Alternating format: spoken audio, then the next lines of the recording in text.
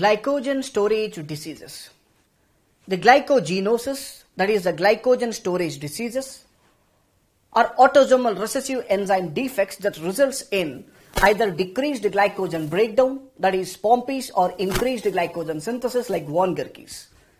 Whatever may be the type, finally leads to accumulation of glycogen within the cytoplasm, except Pompe's, where glycogen is accumulated in the lysosomes of cells in one or more tissues, leads to organ dysfunction. The mnemonic, if you see here, if you have a very poor carbohydrate metabolism, don't eat that Hershey bar. Type 1 is von Gerke's, type 2 is Pompe's, type 3 is Corey's, type 4 is Andersen's, type 5 is McCardle's, and type 6 is hers. And the type 1 is a von Gerke's disease, where there is a deficiency of glucose 6-phosphatase enzyme, mainly located in the liver as well as in the kidney. That leads to defective glycogenolysis and gluconeogenesis, which can cause severe fasting hypoglycemia, may develop seizures and hypoxic brain damage. And hepatoreinomegaly is seen, where the glycogen accumulates in the liver as well as in the kidney, because excess glucose 6-phosphate stimulates the glycogen synthesis and inhibits glycogenolysis. Hyperlipidemia is seen, which leads to the development of skin xanthomas and increased VLDL. And hyperuricemia is seen because the accumulated glucose 6-phosphate diverted into HMP pathway, where the HMP pathway is responsible for the synthesis of riboses, where the riboses are responsible for the synthesis of purines and pyrimidines, leads to the synthesis of DNA and RNA. So the metabolism of purines and pyrimidines can cause increased production of urea as well as uric acid, and this uric acid excreted in the urine can cause hyperuricemia. Here there will be a decreased free phosphate due to glucose 6-phosphatase defect, an increase in the AMP, and AMP degraded to uric acid, and increased uric acid production also predisposes to the development of gout. But gout is not seen in pre-puberty phase. That means the children with the von Gerke's disease may not present with gouty arthritis. And next is the lactic acidosis, that is fasting lactic acidosis, which can cause increase in the production of lactate, decreased uric acid excretion by the kidneys, and all these symptoms are seen in the von Gerke's disease.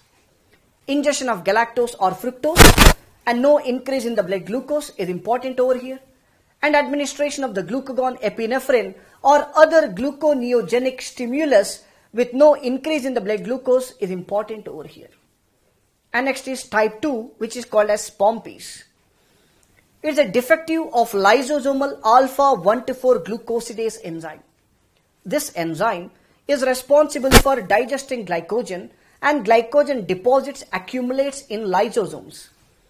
So the lysosomal alpha-1,4 glucosidase is responsible for only approximately 3% of the glycogenolysis, so defects don't cause hypoglycemia.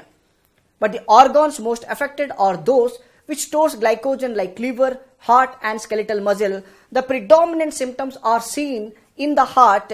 That's why the patient may die because of left ventricular failure, or the left ventricular hypertrophy leads to outflow tract obstruction and finally leads to cardiac failure and death. So mortality in the infantile form is mainly due to the cardiac failure from massive cardiomegaly, and death occurs before age of 2. So remember that Pompe's trashes the pump, that is heart. And next is type 3 glycogen storage disease, which is Corey's disease. Here there will be a defective in alpha-1,6 glucosidase, which is a glycogen debranching enzyme. Because of this, the symptoms are fasting hypoglycemia. All the symptoms are similar to that of von Gerke's but are in milder form, and normal blood lactate levels are seen, but in von Gerke's blood lactate levels are elevated. So the glycogen molecules have shorter outer branches with single glucose residue, and the glycogenolysis is defective, but the gluconeogenesis is still functional in this, and it presents with the hepatomegaly in infancy. And the next is type 4, called as Andersen's disease. In this disease, there is a defect in alpha-4 to 6 glucosidase, which is called as a glycogen branching enzyme. So inability to form branches. So there will be an accumulation of long insoluble glycogen chains, leads to the development of hepatosplenomegaly and finally leads to liver cirrhosis. And it can cause infantile cirrhosis and liver failure and failure to thrive and hypotonia, and all these symptoms are usually fatal. And next is type 5, called as the McArdle disease. There is a defective skeletal muscle glycogen phosphorylase. So, unable to break down glycogen, and glycogen accumulates in the muscle.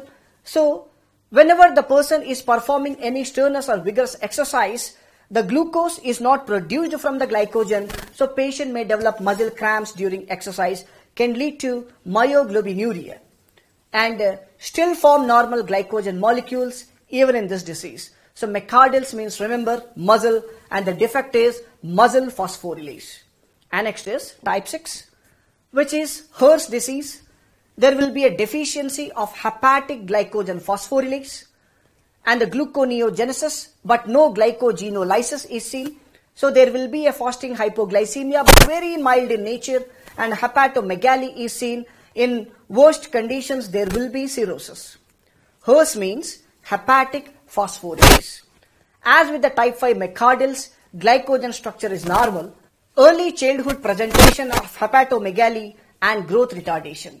So here may improve with increase of the age. So this is what we need to know about the glycogen storage diseases and symptomatology.